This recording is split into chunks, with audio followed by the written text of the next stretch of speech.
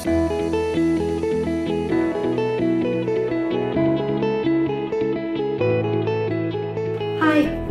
I thought I would talk to you about fabrics that we needle felt mostly pictures onto and how to transfer those pictures easily. I don't do it the way that many do, which is with the prick method, where you prick through the picture, prick the holes and then draw the lines, join the dots. I do the old school method of carbon paper transfer. It's just, for me, it's so much easier, and it sounds like a really 90s way of doing things with all our technology, but it's just sometimes the old ways are just still the best, and why change it if it doesn't need changing? So the first thing I'm going to talk about is the type of pictures and the type of mats. I feel really low down, like I'm at school. Okay, so this one here, this is just a really simple seascape, and this is actually just felted straight onto pre-felt, and I will show you the pre-felt. So pre-felt's quite stretchy, and it's also really good if you want to needle felt onto it for a background, say for a picture or a piece, and then wet felt it. Absolutely brilliant for that as well. But that was just a really simple picture felted onto pre-felt. You can get that in most felting supplies online. Mine was from World of Wool, and that is, I think that's, I'm not sure if that's a Shetland and Merino, but it's a really nice, clean felt. So I'll pop some links. I'm not affiliated to any of them, by the way. I'll pop some links in the description. So that's the first one, and then I've just mounted it on this. I mean, I love driftwood. Who doesn't love a bit of driftwood? It looks gorgeous. And that is North Sea coast, because I'm a Yorkshire girl, and the North Sea reminds me of my dad. So there we go. Now the other picture I've done is this one. Now this is much more precise. So I've actually transferred, that one was done freehand, I've actually transferred the picture onto here. And this is a really nice sort of harbour scene, one of our sort of typical British harbour scenes. Now the first thing I would say is, if you're doing a bigger picture, use a foam mat with your topper on top of that. Just because with this being so flat and detailed, it just gives a really nice finish, and it's not sort of, it's not undulating in any way. So you're getting the same pressure around the whole picture. And that's really a really good base. And that's just upholstery foam. So that's really good. And I'm going to show you, that is actually on some calico. So let me find my pen and my transfer. So this is the picture I used to transfer it onto the calico. This is actually, but if you want to download the template yourself, you can go to the website. Again, I'll pop a link in the description, and you can actually download these straight away. The cheapest chips. I don't charge much for them. £1, £1.50, something like that. And you get loads of, for the, you know, you get more photographs and, you know, sort of guides and what have you. So this is the calico that I use. This is just really cheap calico. I think I got that from, ooh, it might have been Jomil Felts. They're a brilliant supplier. You can get your pure wool felt squares or your blended squares from them as well. So they're really good. And all you do is you pop down your linen. In fact, you don't need that to start with. You need a hard flat surface. You get your 90s carbon paper,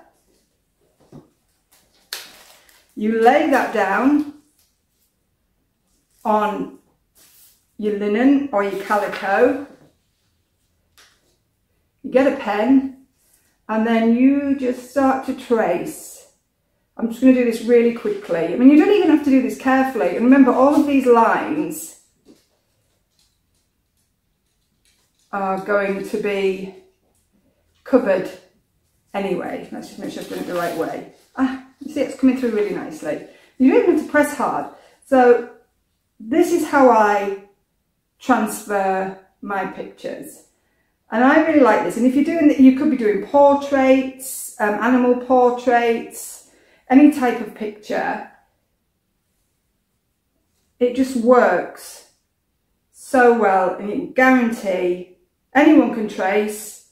You don't need to be artistic to do this. Anyone can do a bit of tracing. There you go.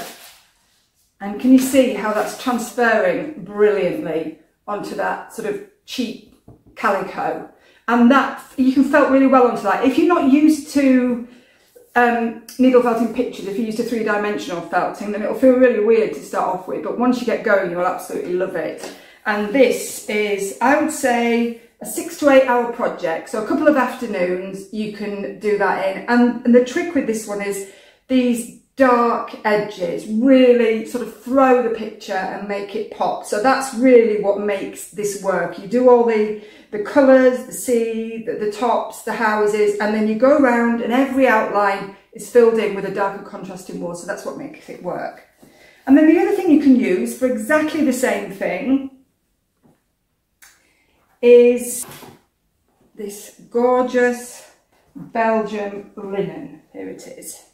Now, if you've bought anything from me in the past when I was actually selling the physical products, you may have some of this. And this, I stole this from my husband's art collection. And this is beautiful Belgium linen. It's absolutely gorgeous. And you would normally use it for painting onto. You might prime it, or you would prime it if you were painting onto it, especially if you're using oils.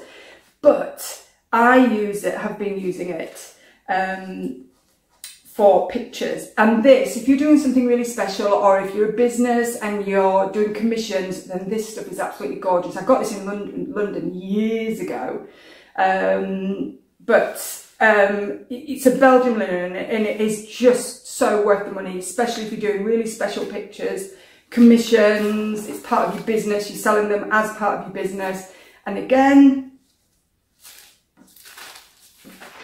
copy paper on. I'm only going to do a little bit because I'm going to be tight with this. I don't want to waste it.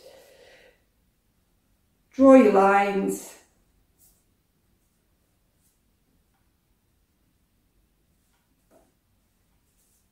And that should have transferred really well. Let's pop the boat there. Let's have a look. There you go. So you can see you've got those lovely lines to follow, and they all will be covered up when you actually needle felt onto them. I know, is there some washable fabric pens? I'm not quite sure, but I just prefer this method. It's so much easier. Like I say, it's a bit old school, but works for me every time. Now, if you were to try that, let's have a go on the pre-felt. I normally do this by hand, so I've not really tried this on here, so we'll see. We'll see what we get. The pre-felt is much softer, so you can't press as hard because your pen's likely to go through the picture. Not that that really matters, just make a second copy before you do this. Let's have a look, see what we've got. Yeah, that doesn't work. So for the pre-felt, I would just use something like this, like a Sharpie, and then you would just have a picture as a guide, and you would just create sort of lines. It could be the sea, the sky. So you're just sort of splitting it into sections, and then you're working in your sections. So if it was fields, it could be different fields and hills, your sheep. It's more about placement. So you wouldn't be using this for something as specific as this. So every fabric has its uses.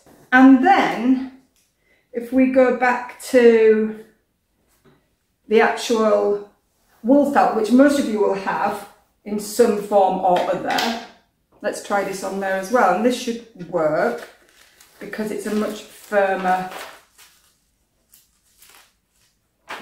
piece of fabric. And I'll also show you what else I use this for. So we'll just draw some lines down here, down here, down here. Put the door in there. Few windows.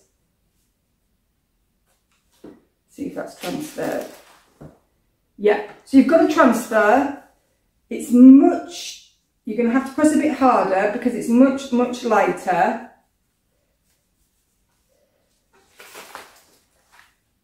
but what it does do is give you a little guide. I don't know if you can see that, so I can kind of then draw that onto there with the guide that it's given me.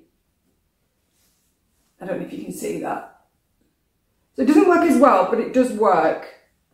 So again, that might be something you want to use the prick method for, where you're pricking through the picture and then you're joining the dots. But if you press down on this,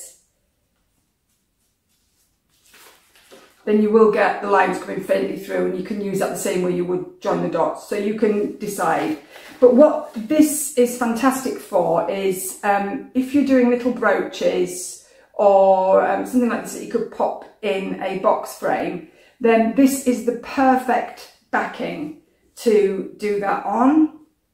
And what you would do is, I have templates for these as well, and you would cut a square. When I used to do these as a kit, you would get this square of fabric, excuse me, you get this square of fabric, you would have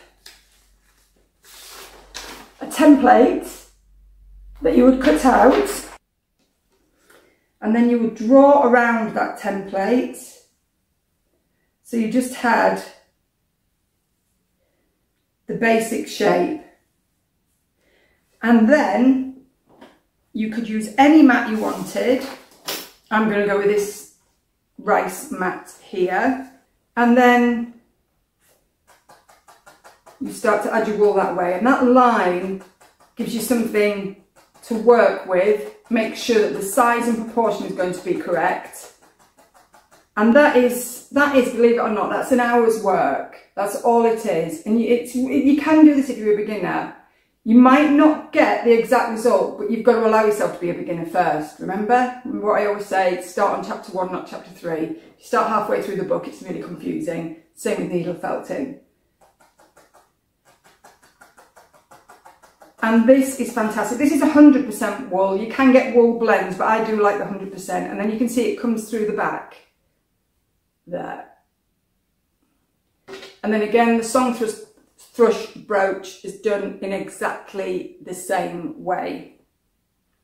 So those are my sort of top tips for transferring. If you do ask me anything you want in the comments, if there's something you're confused about or something I haven't clarified or something I haven't talked about, then feel free to ask me. And then I just wanted to talk to you about these frames. These are from Hobbycraft. And this is a magnetic frame. So that just pops open at the front.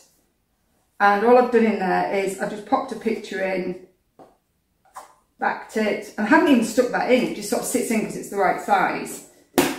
And they are absolutely gorgeous, and they stand themselves, so you don't have to mount them. This is another Hobbycraft one, and if you get them in the sale, and they're all quite often in the sale, they are so cheap to buy. That's a lovely box frame. It just opens up from the back, and it's quite deep, so you can get some real depth to your pictures. And again, that one hangs up, but you can just rest that against a wall and that will sit nicely. And then the last thing I wanted to mention was Hessian. Yes, you can needle felt onto Hessian. Just make sure that the weave isn't too open. You want a nice close weave, but not too thick.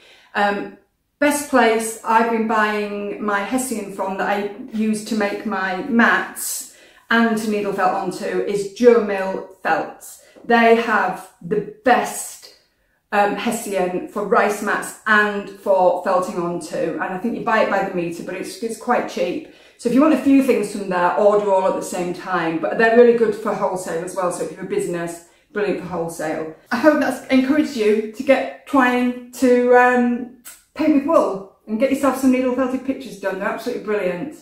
If you could subscribe, follow the channel, it makes a massive difference. It really, really helps, and then I can teach more people and I have more time to get on here and teach you as well. So thanks very much.